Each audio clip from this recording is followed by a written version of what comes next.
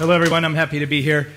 I have to tell you, Cablinc is in bad shape, very bad shape. It's a crisis, actually. If you've listened to all of the challenges that Anna has described this morning, you would think the company is about to implode on itself and crumble. But not to worry, our hero in this story, Ann McClear, she has gone out and she has consulted with some of the industries or some of the experts in the industry, including Luis and Paul and Mark and some others, and she's gotten some very good feedback, and with that feedback, she went out and found a tool to help them work in a better way, a more social way. The tool that she found is called MangoApps, and we're going to see if MangoApps can deliver on this new way of working. So please join me as we follow and look over the shoulder of a few Cablinc employees as they go through their daily activities using this new tool. So let's start with Phil McPlan, the head of projects. So Phil comes in the morning and he logs in and he lands on his dashboard here, and it has a number of interesting things that he looks at and scans through, and things that he may want to click on and look into. There's some news and company announcements that he can see here, and he can see already how many people are looking at these announcements in the company. He can scroll through, if he can click on any one of these if he wants to open it up and read a bit more about that announcement. He can do that. He can pin it, he can like it, or he can just continue on. He also sees there's some videos here that the company is promoting to him at the time to look at. He sees some colleague suggestions of people in the company that he may want to follow. He doesn't know who some of these people are, so he'll just hover over them and it'll pop up and tell him exactly who they are. And if he wants to follow this person, he can right here. He'll just click, and maybe Phil will follow Beulah there. And when he's following them, what that means, if they go in and share an update or they ask a question out to the community, he's going to get that in his news feed as he starts to follow people. He comes over and he's going to scroll down his dashboard a little bit to see what else is on here. There's some other videos that he sees and some other things that are interesting that he may want to click on.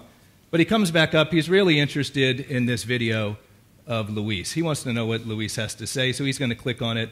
And the video is going to play right here in line for him. If I plug in, you might even be able to hear it.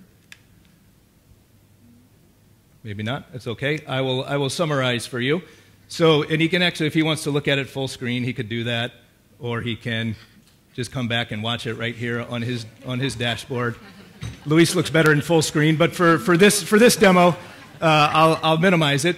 What Luis is saying here, this was an interview that Ann McClear had with Luis, and he was talking about this new, better way of working and how we can use a tool like this to work together in teams and communities. And he specifically mentioned the new factory that's being opened in Turkey, and we're already using this tool to be able to communicate around what needs to happen for that opening, to be able to work together on files and documents. So he watches that video. And after he watches the video, he thinks to himself, well, Luis is a smart guy. If he says that we should be using this tool to be working together, I'm interested in that. And he wants to go see that Turkey project or team that Luis mentioned. So how do I do that? Well, there's a couple of ways. Of course, he could come over here and dig into groups and projects. But Phil's been using the tool already for a few days, and he's already learned how powerful this search box is that's right here at the top. So whatever he knows something about Turkey, so he's just going to start to type the word Turkey in here, and he gets a drop down here of content that he might be looking for, and files and pages. But right at the top, he did see there's a team in here called New Turkey Factory. So he's going to click on that, and it's going to take him straight into this team that's been set up to communicate around the Turkey factory. And here he is on the team page. He's come into the project here. He can see what's happening. He can see over here there's 10 members of this team.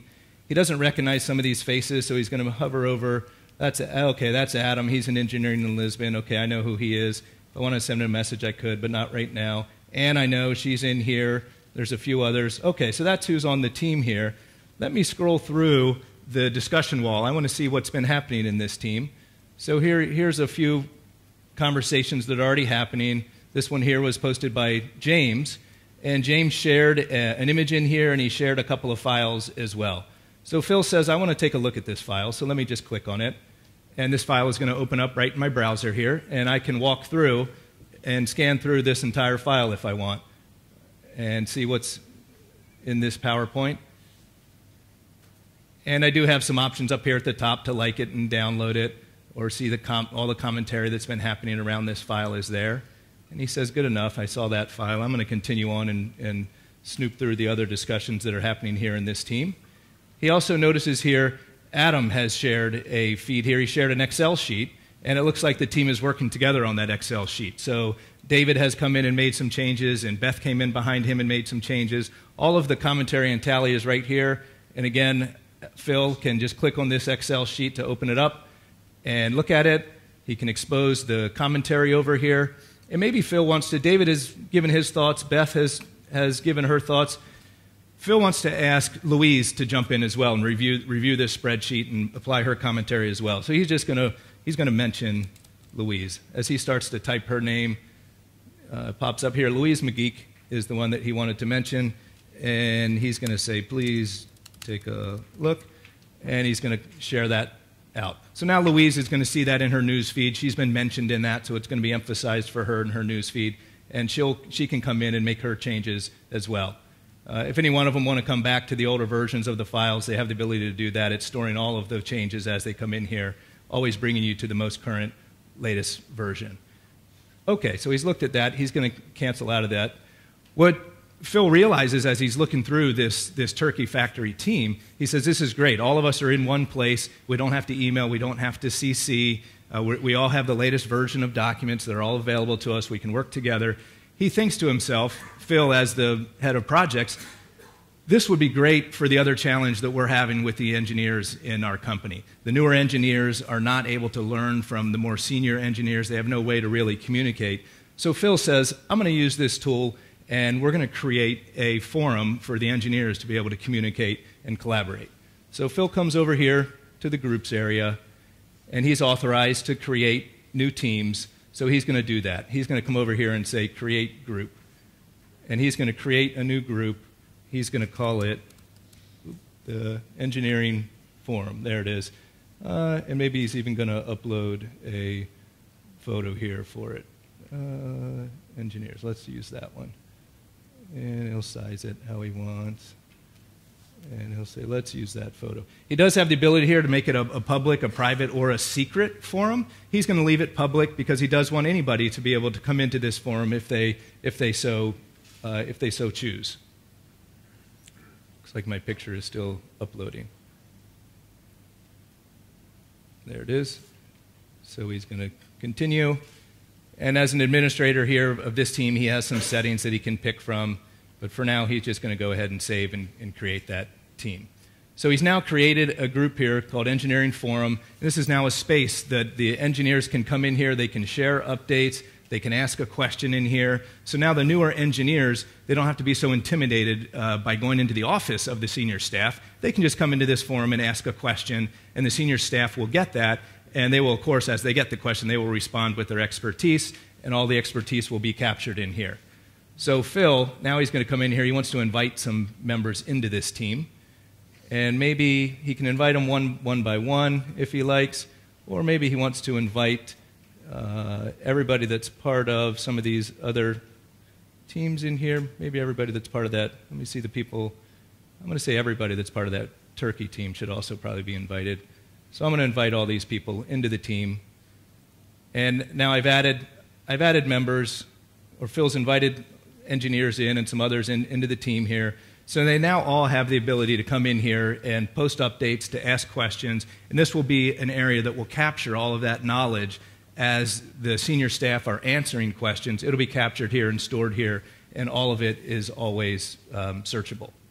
So Phil feels pretty good about himself. He was able to learn some things about the company when he first logged in. He was able to create a space here for the engineers to share their knowledge. He feels good. He's going to go about his day. Meanwhile, while Phil is doing this, over in the Slovakia factory, they're getting ready for their morning safety meeting. So let's change and let's follow Joseph Horvath, one of the factory workers, as they get ready for their safety meeting. He has just a few minutes, and he's heard about this new tool, And Joseph, as a factory worker, has never been connected to the company. He's never had access to any information or any content, so he's kind of excited about this. So he pulls out his mobile device, because he doesn't have a company laptop, he doesn't even have a company email address, but he pulls out his mobile device, and we're going to follow along with him as he accesses his mobile device. If I can find where my cursor is going to come back in. There.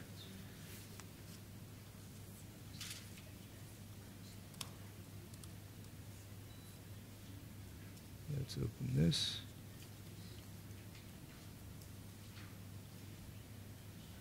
So I need to minimize here. And let's go get...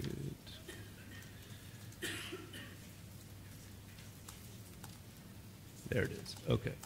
So now Joseph is on his mobile device. He pulls out of his pocket, and he sees the MangoApps app on the mobile device.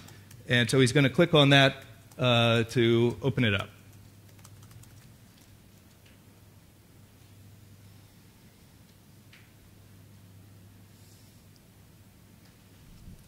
And it hasn't updated there.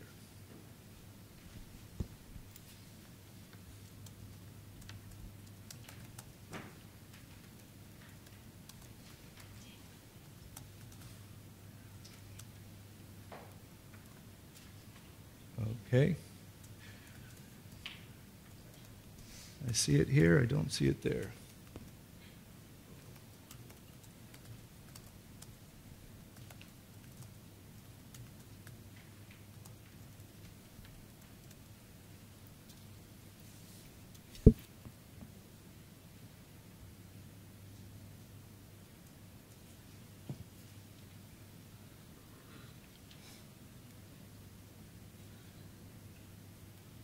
Okay, well, I'm going to talk through that part. My device is updated, but the screen share is not showing it for some reason.